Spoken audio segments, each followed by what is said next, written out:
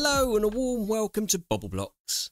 Today I'll be reviewing and building a model by the Warrior Company, which is a Lego style plastic building block racing car. This model is classified by Warrior as being for children and adults. Comes with 523 pieces and is currently available for $19.13 or £14.98 of your English finest. I'll leave a link to the item in the description below. This model is obviously meant to be a Porsche 911, but they've relabelled it as a Prosh, with the famous Golf-sponsored orange and blue racing livery being relabelled as QF to stop any kind of lawsuits. It'll be interesting to see how easy this is to build, as sometimes with these alternative Lego brands, the pieces are harder to fix together, and the instructions not so intuitive. As with all my videos, I'll be using one piece that is different from the actual model in some way. See if you can spot it. Leave a comment below to see who gets there first. Right then, fellow builders, with all that serious nonsense stuff out of the way, let's get building! Oh, hang on. First of all, we need to unpack it.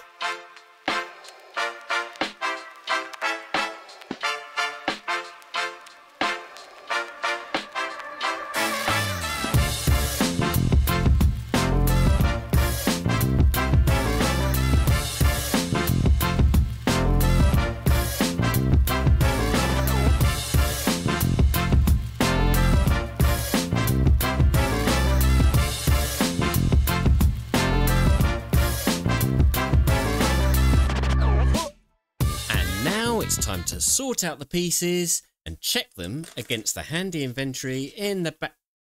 Oh, there doesn't seem to be an inventory. Okay, never mind, let's just sort the pieces out.